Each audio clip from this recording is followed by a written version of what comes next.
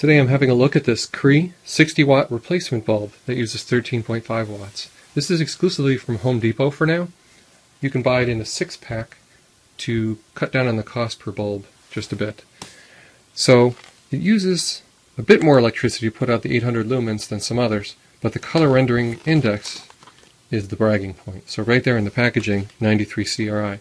When you browse your local home improvement store, you often don't see the color rendering index mentioned.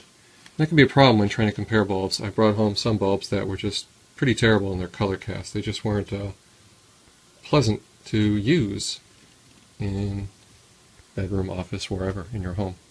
Okay, so now let's open this up.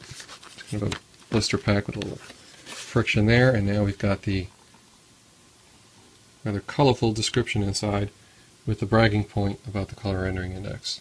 So I'll be interested to see how hot this thing gets. I'll be using it in a semi-enclosed ceiling fixture in a bedroom, so that would be fine.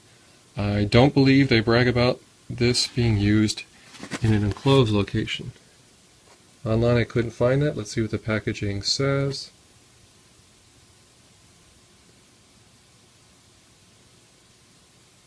Alright, so it talks about operating environments. 113 is a problem. So I would say you'd want to use this in open fixtures. If it could be used in an enclosed fixture like a glass bulb hanging off your ceiling, it would say so. This is not suitable for that. For my use case, maybe a bathroom fixture that has an open end or a ceiling fixture that kind of hugs the ceiling, semi-enclosed, it'll be fine. Should be fine. I'll find out soon. Okay, let's go ahead and get it open. There's a tear open sign right there. So you're rather committed, and it's rather obvious if you were to try to return this. Whether you've used it or not, there's no question about that. I can feel the weight of it. It's glass. It's got a rubbery texture on the glass, so it should handle your average drop fairly well. And even if it does shatter, the kind of gooey, rubbery texture on the outside should keep the shards from flying all over. So there it is. Let's go ahead and plug it in.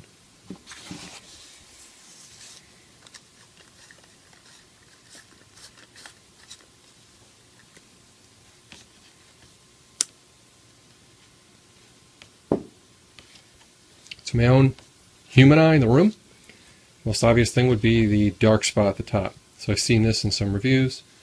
There is a bit of a dark spot. So if the bulb is actually showing, say hanging down from a fixture over a bathroom sink, that might look a little bit strange.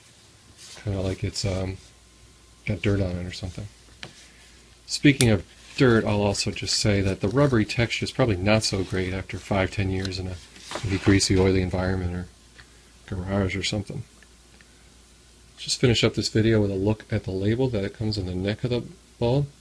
It's kind of good to know what it says on there, so that as you're trying to figure out what you installed many years ago, hopefully a decade or two down the line when it comes time to replacement, it should be clear on what kind of suitable use locations it's appropriate for. So it says not for use in multi-open fixtures or enclosed fixtures together with other lamp bulbs.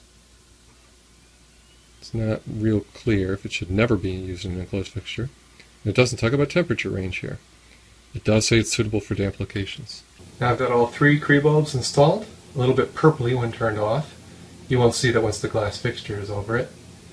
I'm going to use this Lutron dimmer and just flick it all the way on like I would when I come into the room.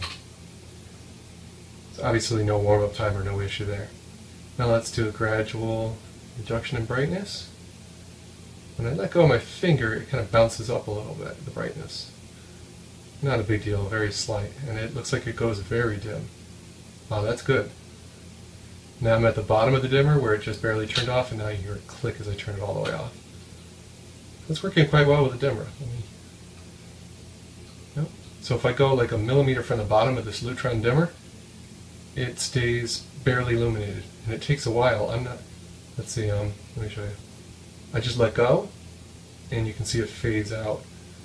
So there seems to be a little delay at the low levels where it kind of decides what brightness to stay at. It's not instant.